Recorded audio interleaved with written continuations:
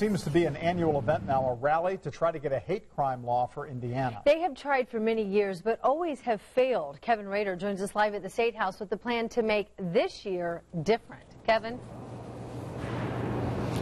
Yeah, Indiana is one of only 5 states in America not to have a hate crime statute on the books. But this year, there are 2 opportunities here at the State House to change that. The FBI is reporting an increasing number of hate crimes in the state.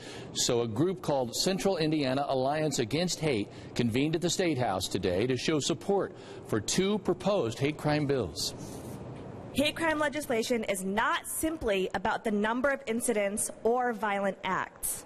It is about telling our Hoosier neighbor, you are safe, you can celebrate yourself and who you are without fear.